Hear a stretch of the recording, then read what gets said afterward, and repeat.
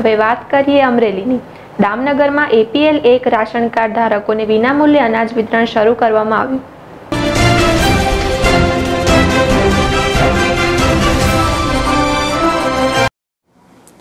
સમગ્ર વિશ્વમાં કોરોના વાયરસના હાહાકાર મચી રહેલ રોગના કારણે લોકડાઉન પરિસ્થિતિમાં રાજ્ય સરકાર દ્વારા સસ્તા અનાજની દુકાને વિનામૂલ્યે અનાજ વિતરણ કરવામાં આવેલ, જેમાં તમામ રેશન કાર્ડ ધારકોને વિનામૂલ્યે અનાજ વિતરણ કરવા કોંગ્રેસ દ્વારા રાજ્ય સરકાર સામે માંગણી કરવામાં આવેલ હતી, જેના અનુસંધાને તારીખ 13/4/2020થી એલ.૧ રેશન કાર્ડ ધારકોને વિનામૂલ્યે વિતરણનો પ્રારંભ કરવામાં આવ્યો હતો।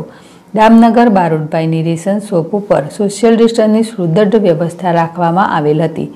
દામનગર ભારત ગેસ એજન્સીમાં ચિરાગભાઈ સોલંકી પણ સરકારી પરિપત્રનો ચુસ્તપણે અમલ કરાવતા હોય તેવા દ્રશ્યો જોવા મળ્યા હતા અને ગ્રાહકો પણ સહકાર આપેલ। અશોક મણવર, ZSTV, અમરેલી।